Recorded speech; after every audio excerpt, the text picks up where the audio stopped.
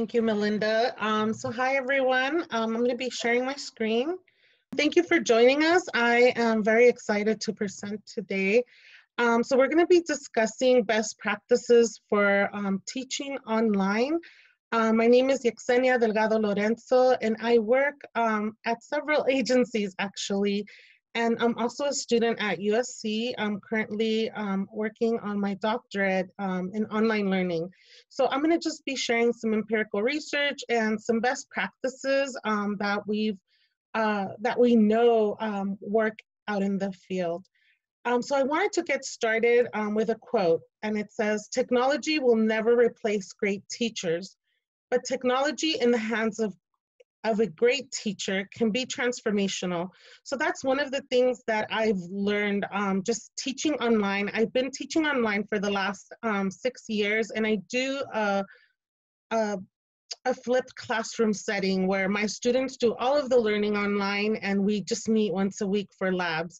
So that's what I've been focusing on for the last couple of years, just trying to figure out ways on how I can engage my students, what are the best practices online, and how I can get my students to be actively involved in their learning. So today's agenda, we're going to be reviewing empirical best practices in online teaching. And then as we go along, feel free to ask questions. I want this to be more of an interactive presentation where we can learn from each other and kind of share best practices that we're using as well. So feel free to ask any questions as we go through. So as we go through, we want to discuss how we can apply these best practices in our classroom. Okay, so I'm going to get started. So one of the first practices that we know we need to have in the online setting is we need to be present in the course.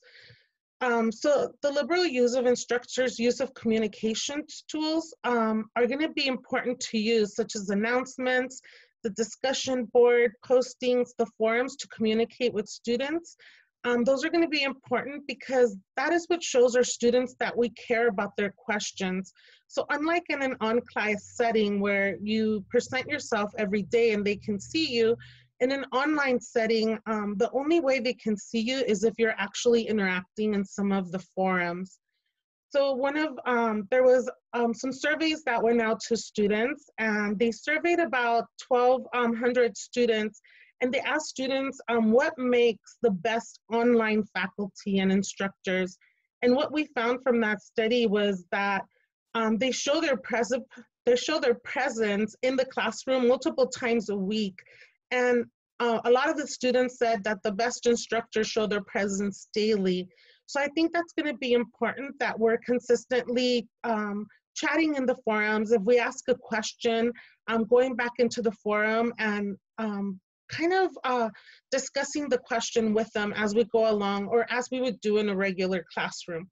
So we also want to that we set clear expectations as to when we will be answering those questions. So setting course policies is going to be really helpful to reduce the need for the daily presence. One of the things that I found in the beginning, I set myself open to, I'll answer questions all the time. I'm always available for you. And I quickly realized that, some of my students were messaging me at 10 p.m. or 11. So you also want to set up the particular times of when you're going to be able to answer questions, letting your students know, my office hours are from 8 in the morning to 6 p.m. And, you don't want to be overwhelmed with so many questions where you feel the pressure to answer questions late at night or very early in the morning. So you can technically set up your own hours. That way your students know when you're going to be in your class, when you have office hours, when do they expect an answer for some of those questions that they may have. What we want to do is by being present in the course, we show a supportive and caring relationship with our students, and that's going to help increase their attributions. So as we increase their attributions through a caring and supportive relationship, we begin to build a community of learners. So our presence in the course can be showing through clear expectations, our set of policies, setting up those regular hours. So this is what's going to help our students understand. We can also make sure that they're aware as to when and how we're going to be answering those questions. Do you only answer questions posted in the forum versus do you prefer email questions, or do you prefer your students texting you questions? Those are going to be your limitations and your expectations that you have in your class. And that's very similar to what we do in a real face-to-face classroom. So that's going to be invaluable when it comes to you setting up your classroom management online. So that was practice number 1. So we want to be present in the course. Practice number 2 is to create a supportive online environment. So some of the things that we want to do is that we want to make sure that we develop a good strategy for developing a supportive online course community by making sure that we have balanced set of dialogues. So we want dialogues between the faculty and the student and the student, but then also the student and the resources. This means designing a course where all 3 dialogues with faculty, student to student, and faculty to student, student to resources are all about equal. We want them to be able to communicate with the 3 resources. So a teacher to student, we can do this by mini lectures in text or in video. So right now we can use different video tools to record ourselves doing a lecture. We can also do a PowerPoint with a voiceover. So there's different ways that we can create that lecture to our students to create that teacher to student learning. Also, weekly coaching or reminder announcements work really well. So these, we can do a weekly, one of the things that I do for my classrooms is I do a weekly video where I videotape myself, and I just kind of tell my students, welcome to this week, this is what we'll be learning, this is the assignments that will be due. And I kind of give them direction for the week. And that is something that my students have actually, commended me on and have said that they really appreciate that weekly video with explanations of what is going to happen this week. Explanations, interactions with other students. So we want to give them that, the opportunity to ask questions to us or to provide interaction time with us as well. So, as well as our feedback. Our feedback is also going to be important when we are guiding our students in their learning. So another way for our student to student, we want to make sure that we offer some social presence. So these 3 strategies can be used to encourage students' engagement and building course community in online learning. We want to make sure that we develop these 3 types of presence: social, teaching, and cognitive presence. So some of the things that we can do is launch the class with a personal introduction posting so that the students can get to know one another. Where are the students? Where are their heads at? Like, what are they thinking at that moment? Some types are often shared to include, as we gain momentum in our online learning, we also want to make sure that our students connect with us professionally. So we want to share about our own struggles and our own professional experience. We want to set up forums for our students as well, where maybe you can create an open forum in the beginning of your class where students can request help or assistance from each other. This will also help with some of the problem solving. Students are usually very good at helping each other and answering each other's questions.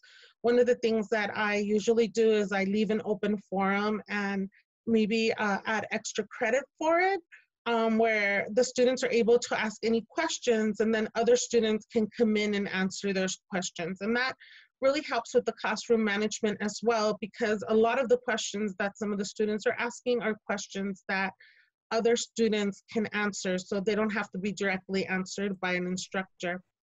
So we also want to set up small groups where students can assume responsibility for supportive mentoring of each other. So that's going to be helpful if you use a room like Zoom, and you can create those small groups where they can work with each other and then come back and share with the class. That's going to be another way to create that student-to-student interaction. Yecsenia? Okay. Yes. So this is Anthony from OTAN. We have a couple of questions. Would you Okay. like to take them now or? Sure. Okay. So, and I'm going to kind of work a little bit backwards here. Okay. So you were just speaking about forums. So a couple of questions.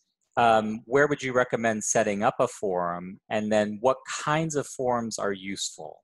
Or do you know, are they just forums or are they different kinds of forums? We'll start with that question. Okay, so the forums can be set up depending on the learning management system that you are using. I usually have a forum that I set up in the beginning of the course where it's just the general forum to ask questions about the learning management system. And that's usually, you know, in like the very first week of the course where I set that up. But as you create each lesson, what I do is I usually have an open forum for every week. So as I give, you know, the weekly assignments, there is an open forum for that week where students can ask specific questions about what they're learning that week.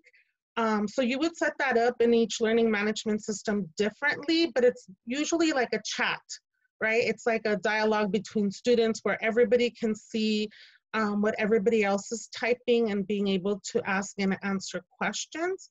And those seem very helpful because sometimes they might get to a worksheet that they don't understand and they might just ask a question specifically to that worksheet and another student will come in and give them the answer. So that's part of them helping each other. Okay, thank you. Another question is, are the students in the class using computers, laptops, their cell phones? Is there anything that you need to, you know, consider in terms of the student devices as you're doing the things that you're suggesting? So again, it really depends on the learning management system that you're using, but a lot of my students do 90% of their learning on their cell phones because there's an application for the learning management system that is a link in their cell phones. So all of these strategies can be used in a blended classroom, in a flipped classroom, or in a 100% online classroom. And really the devices that they're gonna use is gonna depend on what is supported by that learning management system that you're using. Okay, thank you. And then Yecsenia, the last question. So I think this is just in general, as you're giving your presentation today, are you going to distinguish between different groups of students? So we have one person and probably a few others who are asking about, you know, what about the lowest ESL literacy students, for example? Or are these just kind of best practices for all groups of students? So there are best practices that we've found in research that have worked across all levels of adult learners. So we're basically focusing on adult learners. When we talk about, you know, ESL literacy students, we're gonna have to modify our strategies just a little bit, only because of the language barriers, right? But we can still use a lot of these strategies to help the literacy students because we can, for example, an activity where we would have students post dialogue. You know, there's a lot of our learning management systems also allow for the students to record their audio. So maybe we're having the students record an audio of pronunciation of words, or we would try and make activities that are easier for them. For example, you know, how old are you? Or what is your name? Or what did you eat today? So we would just put simpler questions that would be able, they would be able to answer based on their learning at that specific moment. So we would just have to modify, you know, the type of question that we're asking. But the strategies that we're going over are pretty much used across adult ed, from literacy to career technical to, you know, higher education as well. Okay. So we're gonna move on to practice number 3, and then Anthony, just let me know if any other questions come up. Um, so we wanna make sure that another best practice that we've learned is that we wanna make sure that we share clear expectations for your students and for yourself.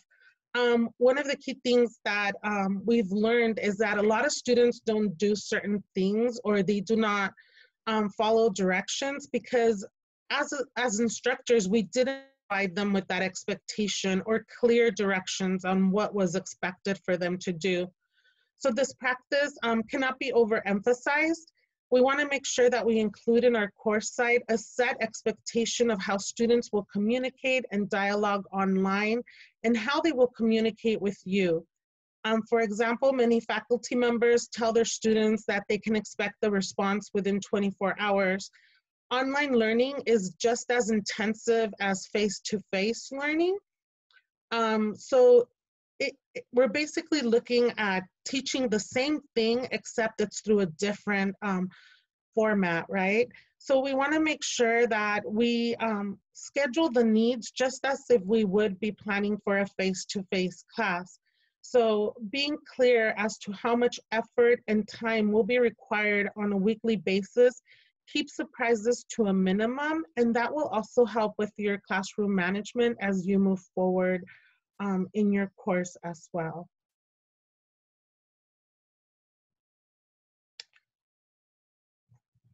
So another best practice is to use a variety of large group and small work group and individual experiences. So as we grow in online learning, which is fairly new, this is online learning or e-learning is a new experience for a lot of instructors. So a community works well when there are a variety of activities and experiences. So online courses can be more enjoyable and effective when students have the opportunity to brainstorm and work through concepts and assignments with more than one other student. A lot of the courses that are online primarily focus on individual work because we want to make sure that they're able to complete that task individually. But we can also embed other practices within the same lesson that would allow them to do group work together, even though they're doing it at different times. So if they're building a story, for example, we can have multiple people add to that story, or we can create a partner activity where they have to complete a certain task with other individuals. So we want to build on options and opportunities for students to work together as well as individually. So we want to mix it up, right? We don't want just all group activities or just all individual activities like we do in the classroom, but we really want to mix it up to create that engagement. One of the things that we know from research is that collaborative learning allows for opportunities for both social and academic goals. So a lot of the times the family that you build within your online course is going to be supportive to each other. And we create those connections with each other and kind of keep track of each other as we're moving through the course. So we want to make sure that we're actively interacting and engaging the students, but that other students are actively interacting and engaging with each other and developing those intellectual and personal bonds. The same type of bond that would happen in a face-to-face class, we want to be able to create that same bond in the classroom itself. So one of the things that I usually do when I start my course online is I partner up the students into groups of maybe 3 or 4. And then I have the students exchange email information with each other. And I let them know that that's going to be their partners for a course and they're going to be working together and to encourage each other, help each other out. If you don't see your partner log in to the online learning class, ask them where they're at. Kind of hold each other accountable. And that has worked really well in my online classes where there is bonds created within each other. And then sometimes we have Zoom classes that we meet on. And if I don't see someone, I'll say, okay, who's talked to a specific student and where is he at? and the other students will know right away, oh, he had a dentist appointment, or he's taking care of his mom, or they, they let me know where the student is at. So creating that family bond is going to be important in them keeping track of each other and kind of helping each other get through the course. Another best practice is to have both synchronous and asynchronous activities. So the same thing that we were talking about earlier, we don't want just one type of activity, but multiple online courses almost always use individual activities. And it's important to use the tools in the course management system, such as having a virtual live classroom through Zoom or through Google Hangouts, or utilizing the audio tools on the learning management system to make it possible to do things that we would do in the actual classroom. So plus we can often engage learners in more collaborative and reflective activities because most of our learning management systems or a lot of our video live classes, we're able to record them, and the students are able to go back and review those classes as well. So there's nothing better than real-time interactive brainstorming and sharing and discussing. So for example, bringing in a case study to your online classroom and having the students problem solve it, ask questions, review, is going to be an effective experience for them. And really what we're doing at that point is we're kind of scaffolding, right? We're kind of allowing them to learn something online, bringing it into the classroom, asking questions from each other. So what we're doing is we're building their self-efficacy. We want to provide instruction early on to build multiple opportunities for practices where they, we're kind of taking off the different layers of their learning, and they're building their own self-efficacy to motivate themselves. So really, as the student feels that they can do more and more online, then they're going to be able to meet those challenges. So maybe when you first, as we're developing our courses, because I know a lot of us right now, we kind of switch from face-to-face to online, we start with simple activities. Maybe we just start with a forum post, and then our next activity might be a matching activity. But as the students are learning how to use the learning management program that we're utilizing with them, we want to start off slow and easy and kind of scaffold to the bigger projects that we want them to do. Another practice is early in the course. Yecsenia? Yes. Sorry, this is Yeah. Anthony. No, Let's take a break because we do have a couple of questions. Maybe you can circle back to sure. some of the things that you were talking about. Again, we're going to kind of take these a little bit out of order. But Okay.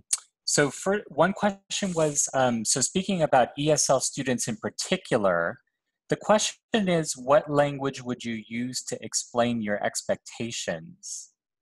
So my first thought is actually we'll use English, but what about, do you have anything to say about using other languages? Yeah, so the same language that you would use in a face-to-face classroom. So we want to use words that they will understand, very easy language, just like when you stand in front of your classroom and you explain your classroom expectations, you want to make sure that what you're writing or what you're putting in that post, or the expectations for the classroom, whether it's your syllabus, your course outline, or an announcement that you're making to your class, you want to make sure that you're using language that's comprehensible, right? So we want to make sure it's easy for them to understand. The other great thing, I think, when we use online, a lot of our students are using translators, right? So some of the language that we give them is easily translated to their own language. Okay, Yecsenia, and I'll just second something you said early Yeah. on about the power of video. Yes. I think if you have the means of actually making a video of what you're communicating to the students, it's really powerful, and it's additional support that you've been speaking about. So, sorry, that's just a little parenthetical No, comment. it's true. I think video, even with, I've taught a literacy class online before, And even with a worksheet, you know, if you are able to record yourself in a video and explain very slowly how to do a worksheet, a lot of the times it's easier for them because they can come back to the video and re-listen to it and watch it again as you're explaining how to do something online. Okay, and then another question, Yesenia, is what about students who have disabilities? So what are some of the things that you can do to accommodate students who have disabilities? I think when we talk about students with disabilities, we would be using the same tools that we use face-to-face. I think if we know a specific student needs more time to do something, or, you know, if you are teaching a career technical class and you have an ESL learner, then you're gonna have to front load some information. You're gonna, you know, if you have any additional worksheets, you might wanna email them to them individually, or you may want to provide one-on-one support separately. But I think depending on the disability, we just want to make sure that it's accessible to them, just like we would do in a face-to-face classroom. And there's just so many disabilities that we can discuss, right? I think it just really depends on the type of disability and what support systems did you use in your classroom. And we just have to think critically of how we're going to modify that to work online. Okay, and Yesenia, let's take one more question at the moment here. What about the case where there might be like bullying or maybe not good online etiquette amongst the students? How do you address that? Wow, so bullying and I think that's something that we need to address in the very beginning as part of our expectations. And I think that's going to come to also through your monitoring, right? If we monitor the classroom, and I've seen many courses where teachers post a question and then they never log back in to check the answers. Like they just let the students, you only see student responses through those questions. So as an instructor, you want to make sure that you are actively engaged in the classroom online as well. Like you're actively checking the forums, you're actively checking the discussions that is happening. And if there is any bullying, then we need to directly, you know, talk to that specific student and kind of, you know, do the same thing that we would do in a face-to-face classroom, where an expectation that we have from our students to be respectful, and it's not going to be allowed or tolerated. So I think if the student continues, or if it's something very serious, then administration would need to get involved in that process. Okay, thank you, Yesenia. I want you to continue and then we'll circle back to some more questions. Okay, so we have, so going back to our practice number 6, and I think this is really important, especially as we're just starting to develop our courses online. We want to do early check-ins throughout our course and get feedback. So how is the course going for the students? Do they have suggestions? One of the things that this becomes really important, and several of the online courses that I have built have been, I am a step ahead of the student. So I'm a chapter ahead. I'm building this week's material for next week. And this becomes important because as we're building material and as we're developing our courses, we may miss something, and student feedback is really important. A lot of the courses have evaluations, but the evaluations are at the end. So they're done after the fact, once the students have left or have completed that specific course. And nothing can be changed to increase their satisfaction anymore, or to facilitate learning for them in the class they just completed. So early feedback and surveys is going to be a discussion, and it's going to be something that students are able to provide that feedback, as well as how well is the course working for them. What might they, how can we make the course a better experience for them? So the early feedback is going to be important, because then you're able to modify and change. And this is something that you know, we should get used to getting from our students, because every class of students is going to be different, and there's going to be different needs for that class. So one of a really good practice is just to ask them, how is the course doing? Do you need more instruction? Do you need additional videos, and see what type of feedback you're going to get from them. Practice number 7 is to prepare a discussion post. Sorry, let me go back. I apologize.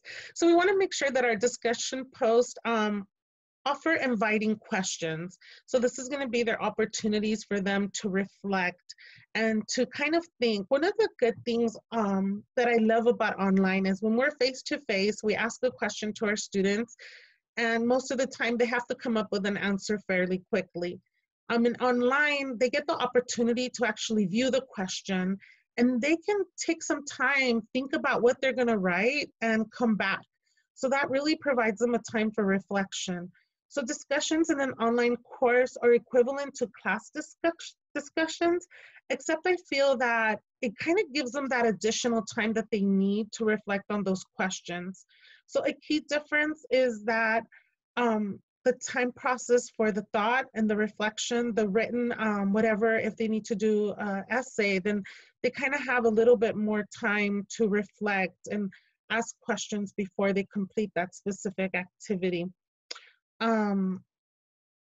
So some of the things that we know from research or that have been recommended is to provide the open question forum, which we've discussed.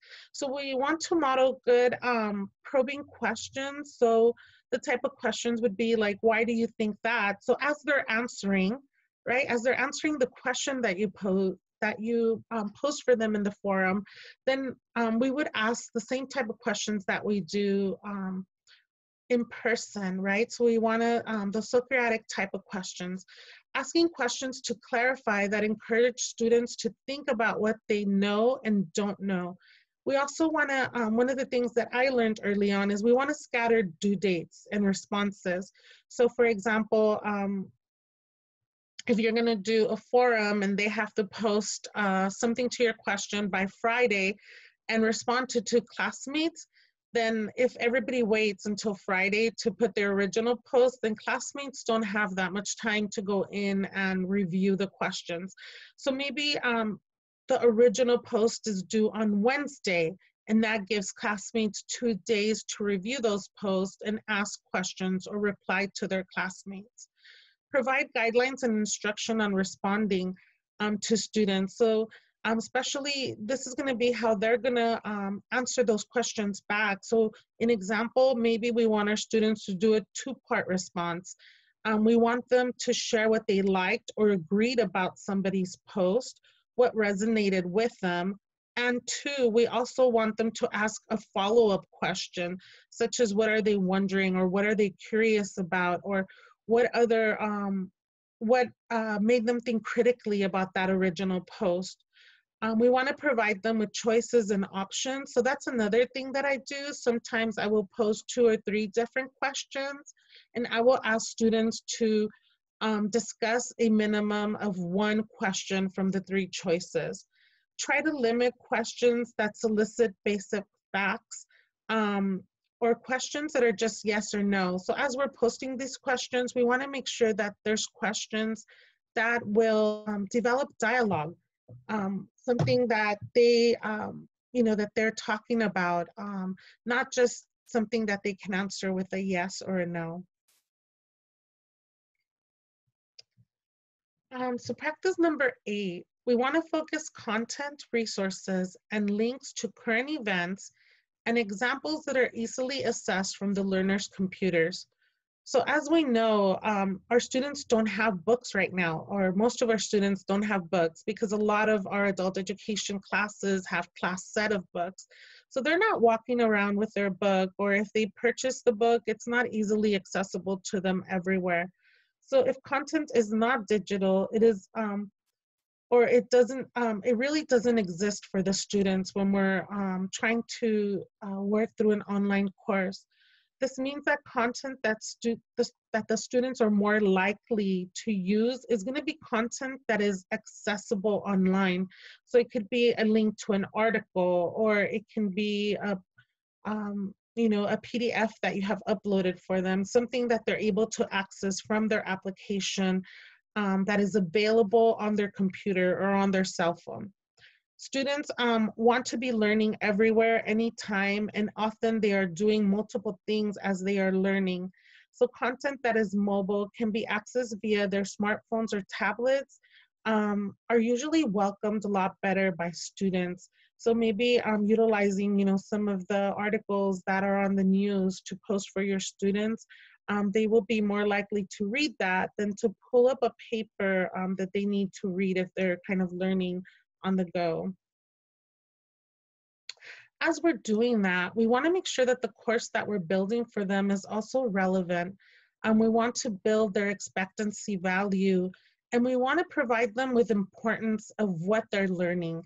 So are we providing a lesson that they need in real life, something that they're going to use in the future?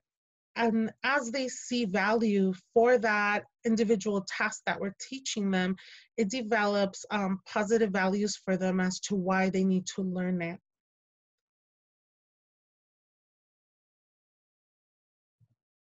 All right. We're going to move to practice number 9. So combining core concept learning with customized and personal learning. So this best practice combines a number of basic learning principles explained in length in other resources. Very briefly, it means that faculty identify the core concepts to be learned in the course, the performance goals, and then mentor learners through the set of increasingly complex and customized projects, applying these core concepts. So supporting learners with their personal goals that are closely linked to the performance goals of the course, and even beyond the course parameters, the win-wins for the students and individuals in the class. So as we develop our learning online, we want to make sure that we also link it, right? And as our instructors are teaching this material, the more we're able to personalize the learning for our students, as we discussed for our literacy students, and the more we are able to meet our students' goals, we are able to engage them in our classroom. So we know from Vygotsky that concepts are not works, but rather organized, intricate knowledge clusters, right? So another key principle that aids in the concept of learning from Vygotsky is that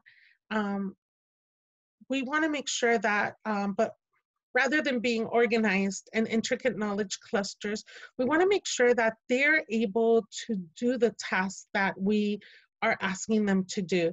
So this is simple. It's a simple but profound principle.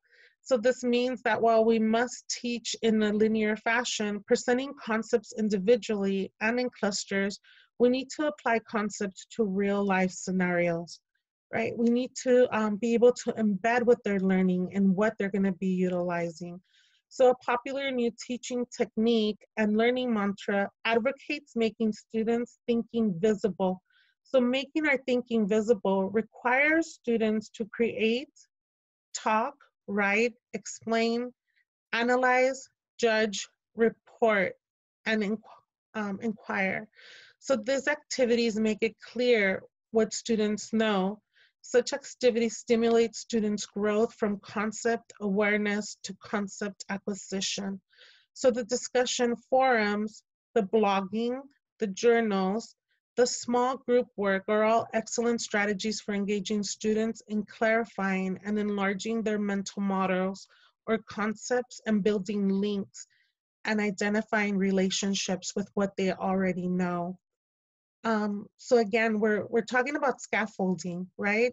What knowledge do they have right now? What can we use upon the knowledge that we know our students had before we had to go online? We also want to build on interest. So this becomes activating and building upon interest to increase that motivation for them to continue to do the online course. So interest and motivation are going to be really important for us because our students are to that face-to-face learning environment. And now we're moving them to an online environment. So they need to see that expectancy value, right? They need to know that once they complete the course, they're taking some knowledge that they need with them. And we want to be able to tell our students, what they're learning is important. At the same time, we want to be able to find learner-friendly training materials or learner-friendly activities that are clear and coherent, that they will understand as we go through this online process with them. Some of the principles for processing information that we know from research is that what we teach them needs to be meaningful and connected to prior knowledge. So we need to tap into prior knowledge as we're building these lessons online. The practice has to be frequent. To develop that mastery and use metacognitive strategies to assist in becoming self-regulated. So as we're building our lessons online, we talked about the scaffolding, making it simple. Maybe the first task is to do a discussion forum with them. And then the second time it's to do a discussion forum and reply to a classmate. Maybe the third task is to do a discussion forum, reply to a classmate and upload a video of a task that you're asking them to do. So those are going to be things that are, going to be helpful in their learning process as we scaffold through the assignments as well. In that same practice, we want to make sure that the parts are manageable. So especially right now, as we go through, this unprecedented event in our society, how much can our students manage? So we need to know our students and how much can we give them, or how much knowledge do we want to give them without overloading them? And we also want to give them activities that maybe they already know, like pre-learning activities where it's a review of what you've learned in the class in the beginning. And once we engage our students with the review, then we can start teaching small clusters of different things and adding them online. Anthony, I'm going to go ahead and go through some of the questions before I move to the last practice. Okay. There was some questions. Oh, so this is kind of something you talked about a little bit earlier, but so many students, I'm sure, and sometimes even some teachers, are not able to work alone when they're on the computer. So do you have any suggestions for, this situation? Just students, sitting in their homes or looking at their phones and working alone? Having to do with like collaboration or things like that? So a lot of the students are going to work alone. I think when we talk about the collaborative learning, it's going to be more with other students that are taking the course at the same time online. So it's creating, an environment where maybe if they're going to do like a small project, or one of the things that I did with my students in the very beginning was they had to do one PowerPoint slide, and one PowerPoint slide, just one page, was done by 3 students. So they all had an opportunity to help each other. So even though the students are doing it at different times, they can all log into a Google slide at different times and help each other build it by leaving each other notes or texting each other. So I think most of the collaborative activities are going to be individuals learning alone, but in an environment where they can communicate with others within their own classroom. Okay, so Yecsenia, along those lines, there was another question about, do you have any recommendations for the frequency of meeting, in quotations, online? I think it really depends on your course and, how your course is moving. For a lot of my courses, I truly believe in the flipped classroom model. So a lot of my courses only met once a week. But again, the frequency of the meeting is going to depend on the type of course that you're teaching and, how often your students are able to meet as well. If we were going from, 4-day-a-week class, then maybe transitioning to just meeting online twice a week. right? As they become comfortable. And then in the beginning, you're really going to be reviewing a lot of the learning management system that you're expecting your students to use. So maybe for the first couple of weeks, you have 2 sessions a week, and then you can transition to 1, or you can go the other way. Maybe you want to see how many students come into your classroom once a week, and then as you see the need, then you keep adding more face-to-face time with them as well. So I think the number of sessions is really going to depend on the type of course that you're teaching. Okay. And Yesenia, I just want to tell you, you don't necessarily have to answer this right now. Maybe you can finish your presentation and circle.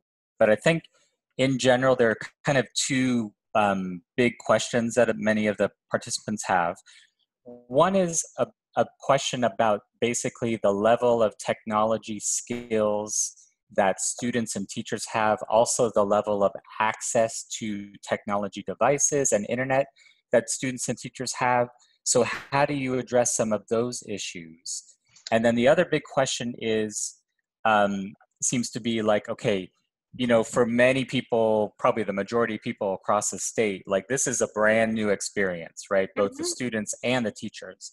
So you've given us a lot of things to think about, and I think a lot of great practices. But okay, if you're just starting out, maybe what is it that we focus on, you know, among all the things that you talked about? And again, So, if you want to, maybe if you want to finish your presentation, and yeah, then we can kind of I know, circle yeah. back to those 2 big questions. But I think, you know, it would be nice to hear some of your thoughts about, again, sort of the level of access to technology and digital literacy skills amongst students and teachers. And then also this question of like, okay, so now you've given us a lot of things to think about, kind of where do we start if we're also just starting ourselves? Um, I think the technology access, and most of us know our students, so that's going to be the platform that we use to teach our classes. So I've seen instructors use applications like Remind, where it's more of a text-based application, and they're able, you know, or another application that I've used in the past with literacy students specifically was WhatsApp. WhatsApp, I think it is. So it's more of a texting app. And how we used it was every day I, you know, sent out a question, a very easy question, or it was, you know, today we're gonna send a picture of, you know, somewhere in your community. So then students would text back pictures, and they would also text back the answer to their question. So maybe it's not, if you know your population of students does not have internet access, then maybe we can consider using an application like a texting application.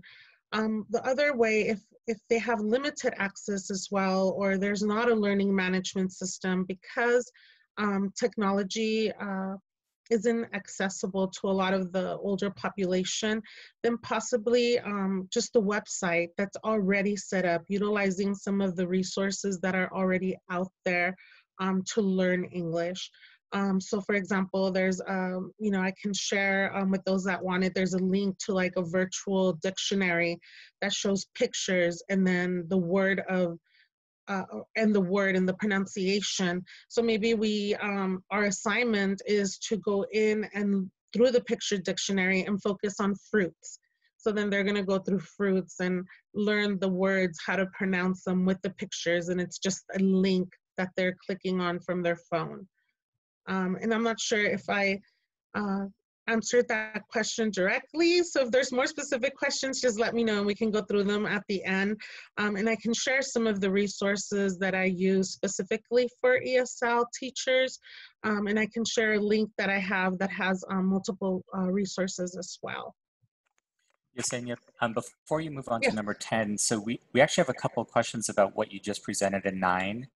So Okay. one question is, could you just quickly repeat the 3 steps or the examples of how to scaffold up? And then the other question was, can you repeat the list of learning activities when you talked about information processing? So let me go back. Oh, I'm sorry. sorry. I thought we were just in number 9. Oh, sorry. I want to say, okay, so, and I can send the presentation with my notes to everyone because now I'm a little bit like, hold on, where was I at? So the list, it was the list for I processing think it's, information. I Yeah, believe, yeah, this one. yeah. So the principles for processing information, I think this is what, I forgot what I discussed at this point, but we want to make sure that information is meaningful and connected to prior knowledge. Um, the frequent practice, I think I discussed starting with a very simple activity. So especially for learners that are just getting comfortable with technology, starting off with just a simple post, a video of them working through it. Might not be the first thing that we want them to do. So initially it might just be posting your favorite fruit. The second thing might be posting your favorite fruit and responding to a classmate about their favorite food. Do you like it or don't like it? The third thing that we put up for a next, a future post might be posting your favorite vegetable, responding to a classmate, and also uploading a picture of it. So I think I discussed, making it easy in like small chunks as they're able to process each activity at a time, because now we're not only adding the element of learning knowledge that they need in life, but we're also adding the element of technology system that they're not used to. So they're kind of doing two things at once. So I think I'm gonna move and then we can come back to some specific questions. And I think the majority of our teachers that are here um, are new. And I think from the field, I feel like a lot of us are more starting or we're very much trying to develop connections to the technology for our students primarily. But as we wrap up our course, once we know, okay, we're going to close down the course online, we want to give them a good closing or wrap up activity. So what have they learned throughout the process online itself? And then take the time to remind the students of what's next. What is the next step? Are they moving to the next level? Plan with an ending course experience. So maybe your ending course experience is just logging onto Zoom and bringing your favorite drink and sharing the experience of being online. But a good practice to end the course is to make that closing activity fun and engaging for them, in order for them to come back, provide an opportunity for reflection on what they learned. For a lot of our students, I think, especially with the transition that we did so quickly, maybe what they're learning the most is technology itself. We might be trying to teach language, but technology itself might be something that they're really learning as we move forward.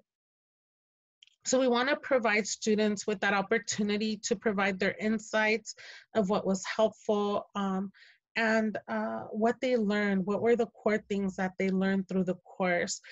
So just an engaging last closing activity, maybe something that is a good wrap up for your course. One of the things I wanted to share, and this is all based on research, is learning, right? We want to make sure that we ask the pre and post questions during studying, so those can be different activities. And I will also share with you the system that I use for my students. Provide words and pictures rather than just words alone. The pictures and the videos are going to make a difference for your students as their learning process. Connect new information to prior information. We talked about that. And we want to make sure that we present information in a context that's familiar to them.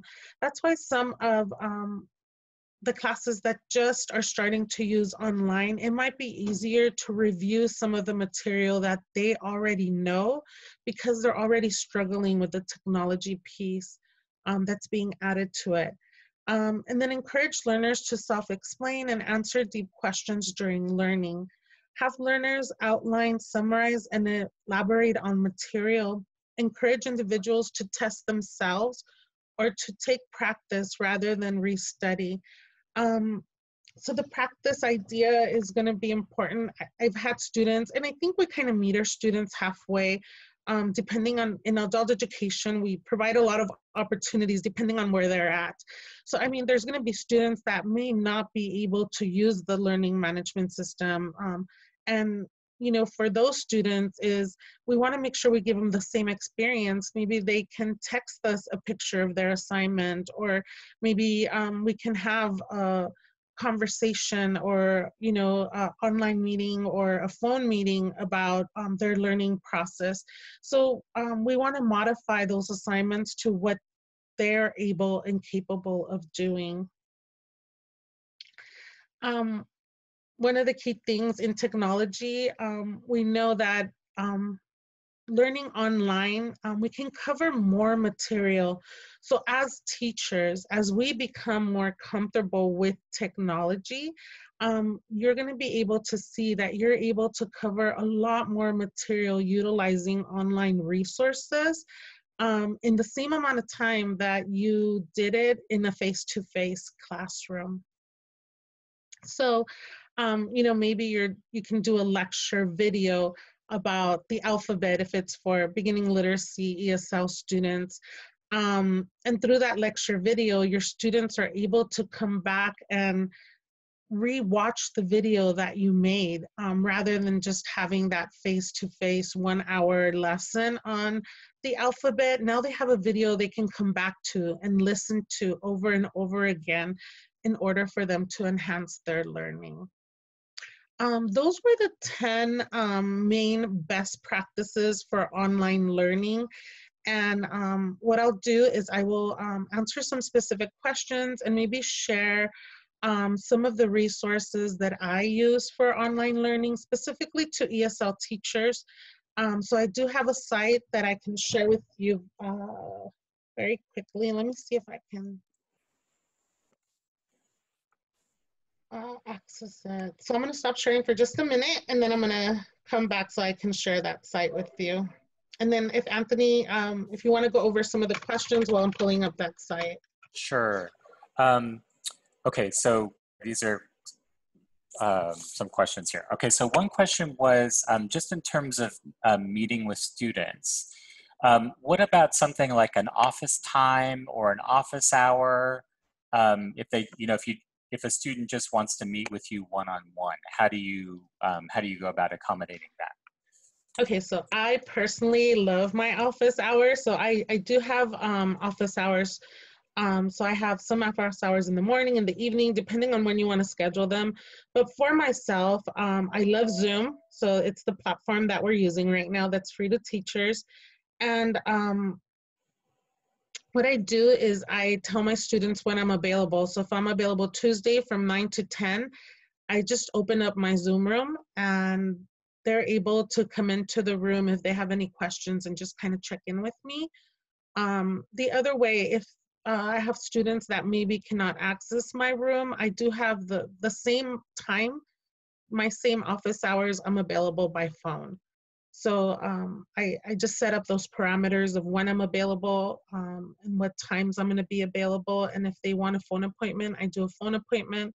But most of my students are able to access the link and log into Zoom so we can see each other face to face.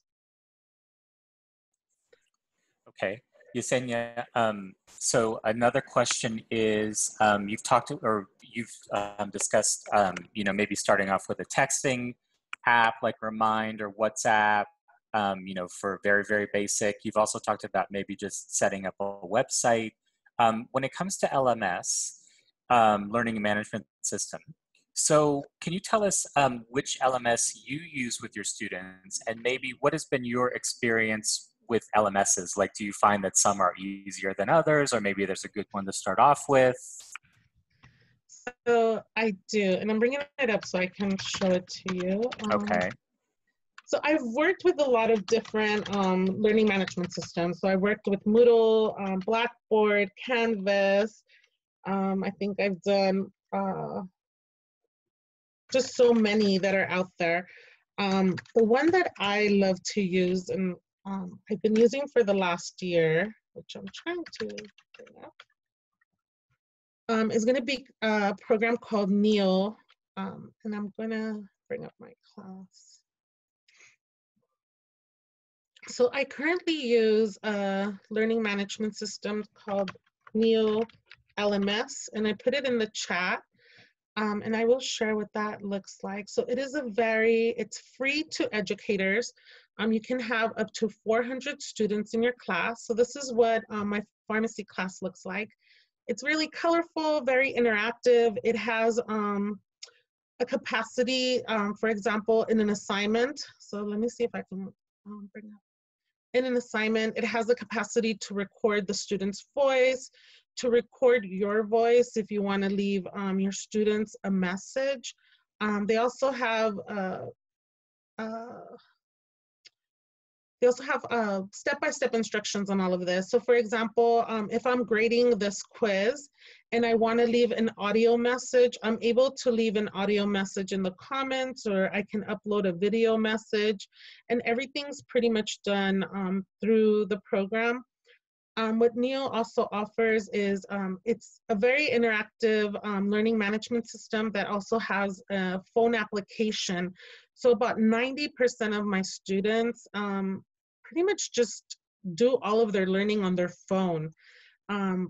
Like most of our students, their phone and their tablets have become their primary technology choice. So a lot of my students love Neo because it's very easy to use. It's very student and teacher friendly.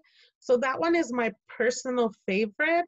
Although I do believe all learning management systems have its pros and its cons. Some of them, you know, they're just all unique in their own way. And whichever management system you use, it's just maximizing all of their, you know, all of the resources that they have embedded for you. With Neo, it's very easy to build a quiz, to get a matching quiz, to put pictures where the students match the word for like literacy. I have used it for literacy in the past, and students, you know, all of my students were able to access it very easily. So it's an easy application to use. And you're saying this, some people were having trouble hearing. So it's called Neo, Neo N as in LMS. Nancy, E as in Edward, O as in Oh, Oscar. yeah, it's a, yes, Neo LMS. And let me see if I Yes. can get a link and I can put it in the chat. And Yesenia, there was a question. Do you know anything about the cost? Is there a free version, a No, freemium, or? it's, Neo is free to all educators and up to 400 students. So if you have more than 400 students, then you know you would need to purchase like a school account. But teachers can sign up for it individually, and it's free. So if you just have a teacher account, then it's free for up to 400 students. Okay, and for those, Yesenia just put the URL in the chat. Mm-hmm. So it's www.neolms.com. Yeah. And Yesenia, a question about that. Can you have multiple classes in Neo? Yeah. Yeah. So you can have multiple classes up to 400. So if you teach, you know, 3 different levels, you can build those 3 different levels.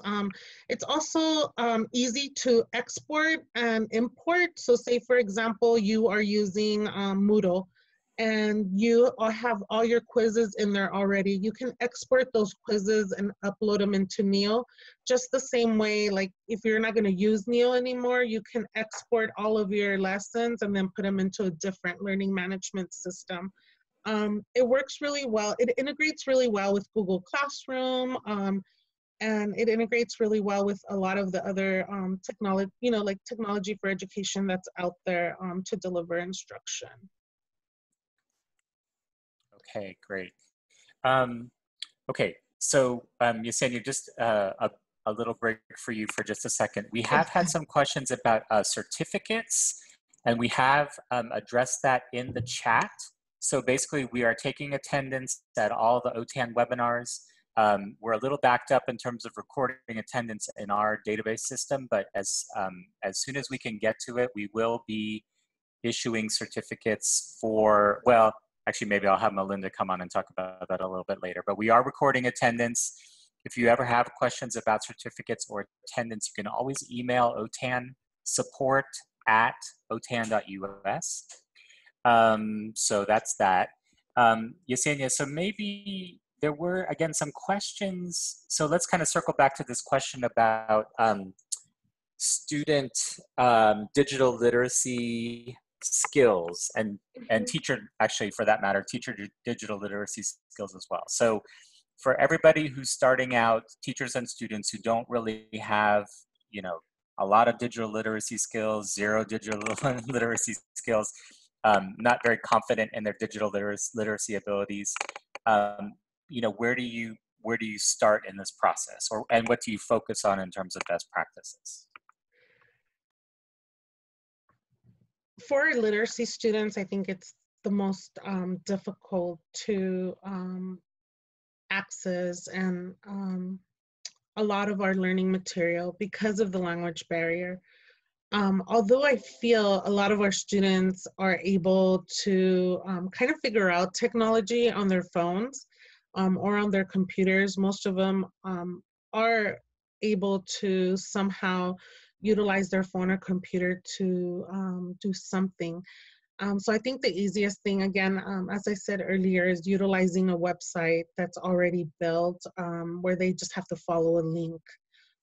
Or if, you know, if you're going to make a simple activity, it's going to be utilizing a program that's very simple for them, where you can even just send them a video of yourself teaching, you know, a couple of vocabulary words, and you just send out your video link and they're able to click on it. So for those students, just making the process very simple is going to be utilizing things that they already know how to utilize, which most of the time is going to be the texting apps that a lot of our teachers are currently using to try and help our students learn. Because those are just follow the link, right? Click on the link and follow the link. So that's going to be easy. So for example, I'm going to put the link for the picture dictionary on the comment. So once we provide our students with a link, just like I did right now, you're just texting out that link and they are able to click on it, right? If it's a link to a video that you want them to watch, like maybe for a higher level learner, you want to send them a TED Talk that's already on YouTube, then you would just send the link to that YouTube TED Talk, send them the link, and then ask a question. You know, what did they learn, or what specifically did you want them to take out of that YouTube video or that TED Talk that you sent them out to them? So it just depends, I think, as far as the technology needs, and then the literacy students, what they're able to access during that time.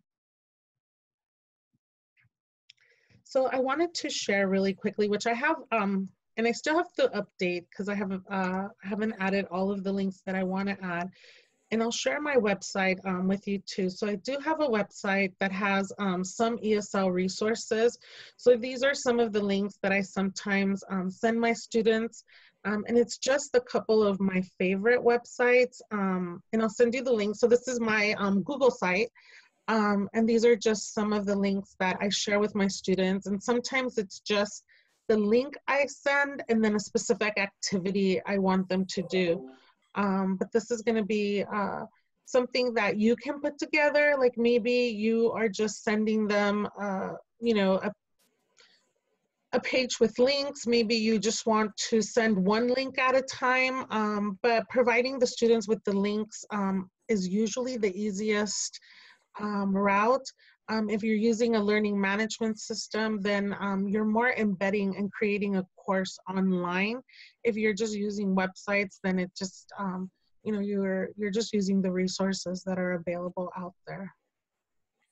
And I'm sure people have a on the OTAN website, Yesenia, we'll be able Oh, to add, yes. we can add Yesenia's slides, and then also if the website that she just showed us, we can also put the link to the website in there as well. So that'll be available after we finish up today. And I think, Yesenia, really quick, sorry, Anthony. And I think yeah. one of the things that our teachers might be interested in really utilizing OTAN, because I know there is a seminar on how to build your Google sites. I think Google sites, if you can just provide your students with one link to your site, and you have resources up there, you can upload worksheets, you can upload videos. If they just have that one link that they need to go to access all of your materials, then you're not really teaching them a bunch of different resources. They just have to go to one link to access you. And then you can build your Google website to, to kind of customize it to what you want your class to learn, whether it's a beginning literacy class or an advanced class. You can build a lot of things onto your Google website to kind of customize it to your student needs. Yesenia, just back on the topic of discussion forums. So you mentioned how when you're working in the LMS, for example, Neo or Moodle or Canvas or whatever, there is the discussion forum function or tool that's built into the LMS. But do you recommend any other tools, tech tools for discussion, a discussion forum like setup? For example, somebody mentioned like Padlet, for example, but do you have any other ideas about tools we could use for discussions? Well, there's lots of tools that you can use. I think it just depends, how many tools you want to use. For myself, I find it easier just to work with Neil and Google Classroom to kind of share different things. Because remember, as you're utilizing and adding more tools, those are more tools that you need to learn as an instructor and that your students need to learn to use as well. But there's definitely a lot of different tools. Padlet is amazing.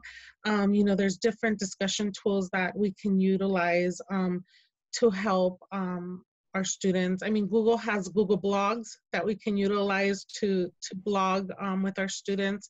So there's just so many tools out there that we can use. I think our teachers need to choose a tool that they want to use or that they really like, and focus on maximizing that tool with their students, because we don't want to give them too many tools in a short amount of time, right? Especially students that are struggling with technology already. Yesenia, would you be able to add the link to your Google site in the chat? Okay, and as I've been telling a few people in the Q&A, we also, I think I just said this too, but we'll add links to Yesenia's slides and her Google site on the OTAN COVID-19 field support page. Let me go back. Let me just see if we need any other questions we need to address here.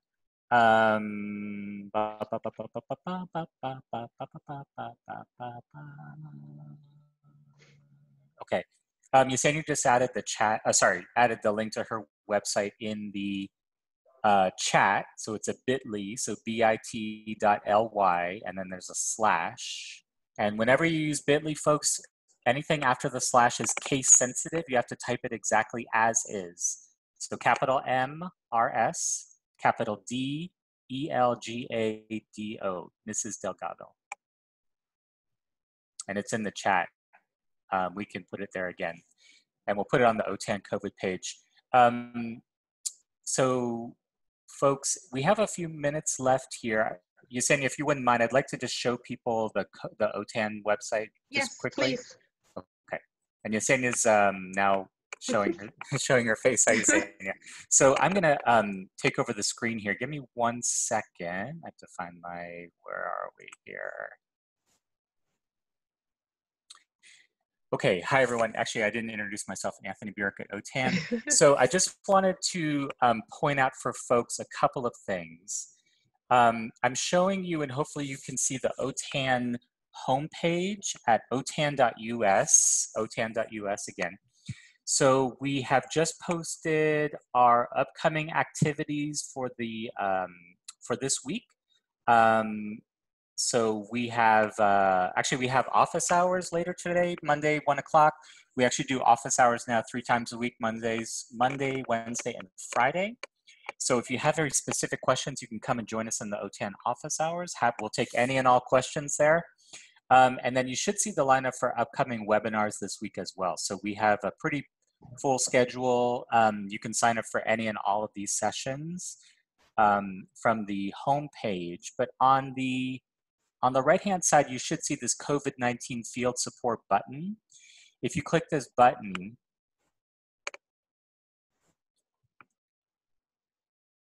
sorry, I was just looking at the chat here. Close that. If you look at the COVID-19 field support button, so I just want to point out things for people.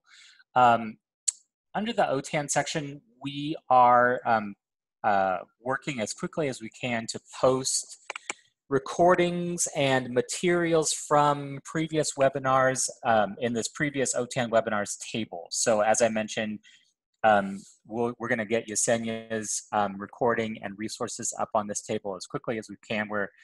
We have a bit of a backlog, as you can imagine, over the last couple of weeks, but we're working to get everything up on this table. So check back at the table to get those resources and website links and all that.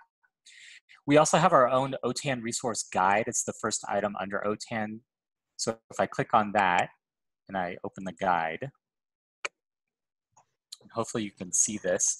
Actually, we've gone ahead and majorly reorganized this guide. If you've seen it in the last couple of weeks, it was just kind of one continuous stream. We're trying to get a little bit organized, more organized here. But I did want to point out on the first page, because there were many questions about the digital skills of my students and my teachers and myself and all that. We have added a list of websites that you might consider looking at and sharing with students that have to do with acquiring these basic digital literacy skills. So a lot of you know GCF Learn Free. That's a great site to that covers a lot of ground on computer basics, email basics, internet basics, all that kind of stuff. And they try to keep the language pretty simple. They try to add screenshots as well, so you can kind of see what they're discussing. There are a number of other sites that you can take a look at: digitallearn.org, digitalliteracy.gov, Tech Boomers. These are also good sites that have a lot of information that cover the basic ground. So if you are able to share these kinds of links with your students so that they can practice on their end, Yecsenia was telling us about, maybe the most important thing that we focus on at the moment is just teaching, these digital literacy skills that are super important. And then we move into the content in time. So this is another place to look for some sites that might be helpful for your instruction. So I'll leave it at that.